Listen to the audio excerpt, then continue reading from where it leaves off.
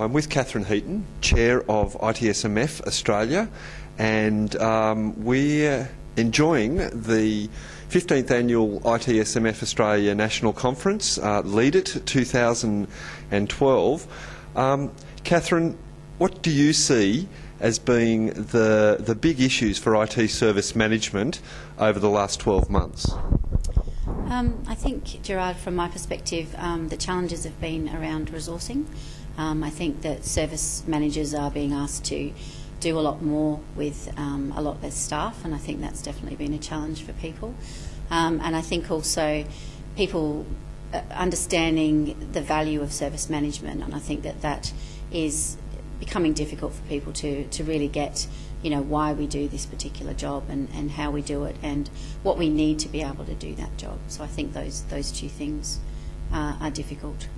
Okay, and looking forward, are there more big challenges, you know, on the horizon? What are the big challenges moving forward for IT service management as a community and as a profession and as an industry? I think the big challenges are the fact that there's just new technology out there all the time. There's been a lot of articles in the recent bulletin, for example, around bring your own device, and I think that's a challenge for people to make sure that their staff are not breaking processes by having their own devices or using technologies that are not accepted into an organisation. So I think definitely that's becoming more and more of a challenge. And I think, as Chris Dancy mentioned in one of our early presentations yesterday morning, the fact that someone will go and look for a new application to do something that they want to do, and that's not an enterprise ready application. All of those types of things are causing a lot of concern for people, I think, and difficulty. Okay, so what is the role of an independent industry association such as IT Service Management Forum? What is the role in sort of bringing some control to this this chaos? And why is the ITSMF an important organisation that the ITSM community should enhance and contribute to? I think the role that we have is about education more than anything else. Making sure that service managers know what's in the industry and what the new things are that are coming up, give them information about how they might manage those new things that are happening, giving them the opportunity to talk to other service managers and actually get an understanding of what other people are doing and how they're managing all the different things that are occurring. And I think trying to give those people an opportunity to come and share their stories as well, so share them with the wider community. So I think that's why we're very relevant still. Okay, that knowledge sharing is fantastic, but also from the vendor community as well. I think to come together and to start working towards standards and contributing to ongoing development of the frameworks that process frameworks that operate in large IT or large and small IT organisations. The vendor community really needs to get involved and contribute as well. Is that fair? I think so, and I think that this conference, it gives people that opportunity to actually meet other vendors and look at what they're doing, as well as talk to the delegates, obviously.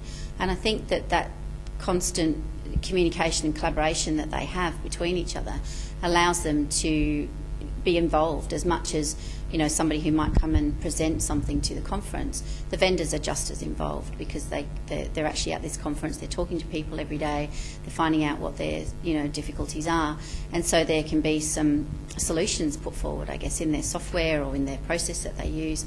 They can look for those solutions by talking to those people and finding out what it is that's difficult for them to do. Okay, we're on the Gold Coast, first time in Queensland for quite a while. The conference this year has a really good vibe about it, and there's lots of people here.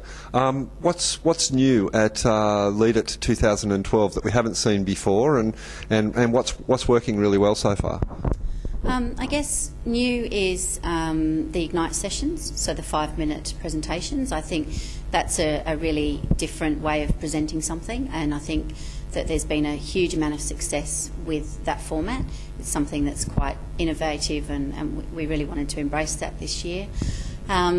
We've had, I guess our content is good. I've been speaking to people over the day today, and a lot of people have commented on how the content is very practical.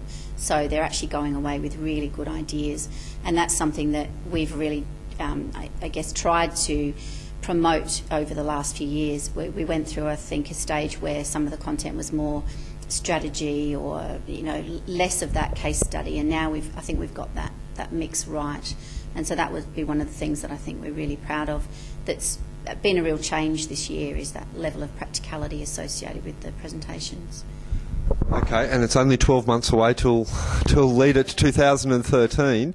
Can you tell us a bit about what's happening next year for the conference? Well, next year we're actually returning to Canberra. We had a very successful conference there a few years ago.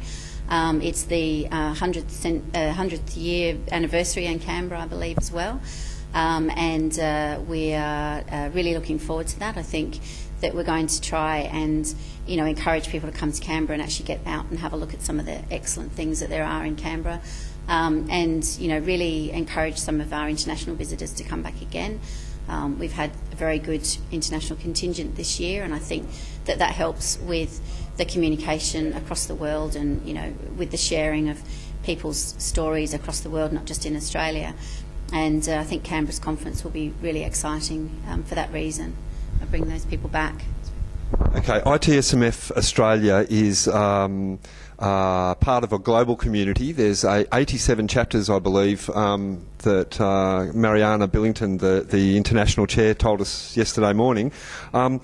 What role does Australia play in the global community for IT Service Management Forum, and I guess the IT Service Management community, you know, outside of the forum as well?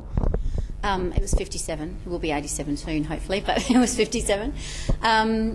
Australia has been quite involved in the international community, particularly over the last few months. We've been part of a major chapters working group, which is looking at the structure of the international board and how that works, and we've contributed to that. We've also developed relationships with some of our closer neighbours, for example New Zealand, starting to, you know, really develop some good contacts into Asia as well. And again, that's all about sharing that story and trying to get those people involved in what we're doing here, having the opportunity to talk to them about what they're doing in their countries. Some of the Asian chapters are very small, and so, you know, hopefully we can help them with knowledge and content as well, and that's why we're very involved in that international community. Okay, we've also got some local stars involved in sort of standards development and international publications. Tell us a bit about the work that Erin Castile and Karen Ferris are doing on the international stage. Yeah, so we've got a couple of people involved. So Karen Ferris, obviously, particularly from a publications and a white papers point of view, and she's involved in the I can't think of the name of the group, sorry, off the top of my head. And Claire's obviously involved in standards as well. So they're actually involved in reviewing those standards and being part of the working groups that are pulled together to actually discuss those standards and make sure that they're you know, documented and distributed and accepted, and any improvements to those standards that need to occur, you know, over time. Thanks very much.